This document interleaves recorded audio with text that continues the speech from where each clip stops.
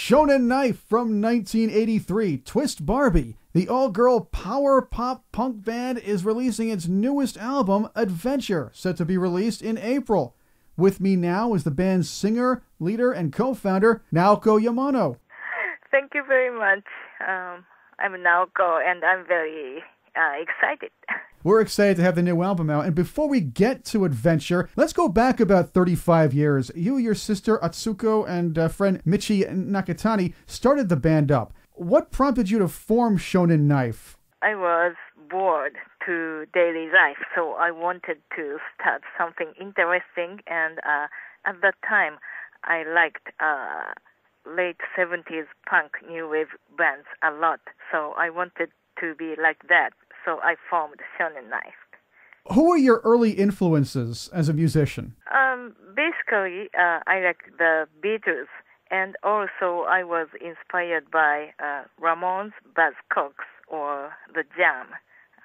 I suppose the Ramones were a big one because sort of an alter ego of Shonen Knife is an all-girl Ramones tribute band. Yes, we did a tribute show of the Ramones in 1998. And then 2011, we released an all-cover song album called Osaka Ramones. You were influenced by these great bands, but now you have become the influencers. You've been together, you've been playing for 35 years. When you started, did you ever believe you'd still be touring the world and making music decades later? I've never imagined. So it's incredible. On occasion, some Japanese performers would gain some international notoriety, but your worldwide success was groundbreaking to the point where Shonen Knife developed a following. I mean, a big cult following. Talk about your first taste of international alternative stardom. At first, at the beginning, I liked American or British rock music, so I'm inspired by Western music, rock music. And then, of course, I wanted to go abroad to play the band as a band, but I didn't know how to go abroad. But after we released some albums, many people like Calvin Johnson from K Records, or Kurt from Nirvana, or many Jeff from Red Cross, or many other people supported Shonen Knife to go abroad and have a tour. So I think thanks to people, many people, we could be popular to foreign countries. Naoko is here with me from Shonen Knife on Revenge of the 80s Radio. How does a band get discovered and become successful in Japan? In Japan, we played at a tiny club in Osaka or Kyoto. A guy from a very small, tiny record label guy from a label called Zero Records, he asked us to release an album. And then some people from big record company guy listened to our independent album. We could have a chance to release a record from a big label in Japan. Now, all these years, and you kept very true to your root sound. What makes that special sound for you? I like to listen to 70s American rock and British hard rock. So I'm inspired by 70s sound. So especially our album Adventure is inspired by such music. How would you describe your sound, the Shonen Knife sound? Shonen Knife sound. It's very pop, and the lyrics is very unique, and everyone from little child to old people can, or from people all over the world can enjoy Thank you, our Naoko. music. Naoko, let's talk about Adventure. It's your 19th album. The first single which we will play is called Jump Into the New World. I'm more of a stop the world, I want to get off kind of guy, but this track makes me want to jump back on. Yeah, when people jump into the new world, people might get nervous, but if listening to music, music make people happy, so people don't need to worry if people has music. So Jump Into the World is such kind of song. Well, we all need music to help us out and get us through life. I'll tell you that. Another very special thing about this album is your sister Atsuko returns to the band too. But instead of the drums, she's on the bass. Yes, she was originally she was a drummer, but she switched to the bassist, and she left the band because she moved to Los Angeles in 2006. But from this album, she came back and she played a very groovy bass. Speaking of groovy bass, you said in a promotional update video for Adventure a little while back that the album is going to be more rock than some of the recent work you did. What can fans expect to hear from the, well, more rock album, Adventure? Yeah, Adventure is a word of developed from our last album, Overdrive. So the more powerful 70s hard rock or rock album. You also make me quite hungry with tracks like Wasabi and Cotton Candy Clouds, but which tracks on Adventure stand out to you the most, Naoko?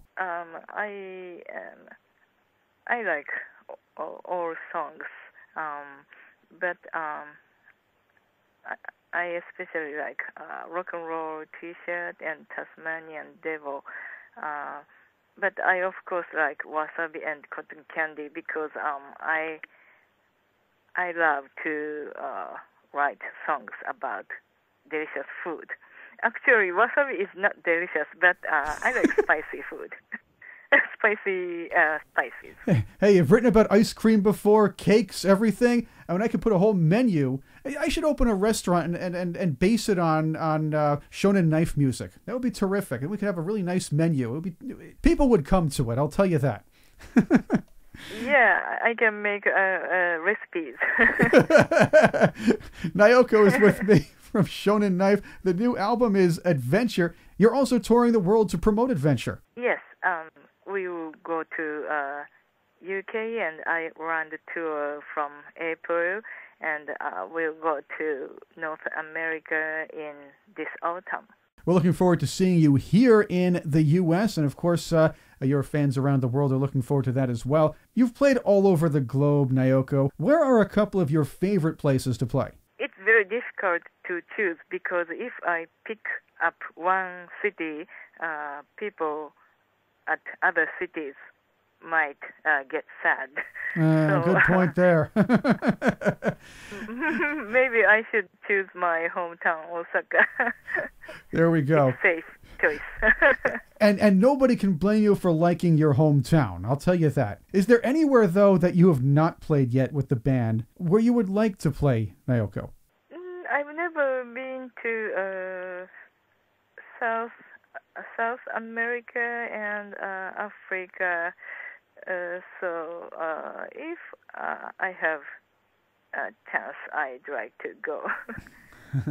You've been playing for 35 years. The band has been together for that long. This is the 19th album, Adventure. How much classic Shonen Knife is in Adventure, and how much sort of new sound would be in Adventure as compared to some of your early work? Early works are very simple, and recently I think in this 35 years, I developed, so I progressed.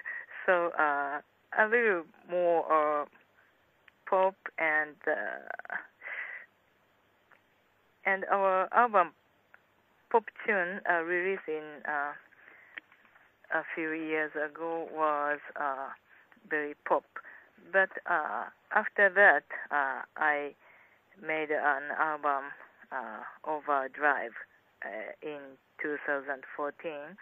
It was inspired by 70s hard rock. But for this album, Adventure is more developed and more progressed. So the sound or songs are more progressed than our early works. But the concept, the basic is always the same. We are very rock. Naoko, let's take another step back. I know we talked about your beginnings. You, your sister, and Michi were straight rock girls. You guys were around at a time, and even in America it was like this, where women were expected to sing all the nice, you lit up my life, slow music, things like that. There were very few girl rockers and girl bands who did what you did, or did what Nikki Corvette did back in the late 70s, early 80s. What was the music world like for women in Japan back in the, let's say, early to mid-80s when you and Shonen Knife started out? Were there a lot of hard rock girl bands or power pop girl bands out there? In early 80s, there are not so many bands like nowadays, but there are some bands. And also there are female bands in our hometown area. So we are not so special, but my parents are very conservative, and they didn't like me to play in a rock band. My parents didn't want me playing in a rock band either when I was younger, but that's because I had no talent. So that was a different story altogether. So you had a tough time from your parents, though. What did they want you to do, your parents? I don't know I have talent or not, but I just wanted to do things which I like. So. But what did your parents want you to do if they didn't want you to do the... Parents wanted me to do...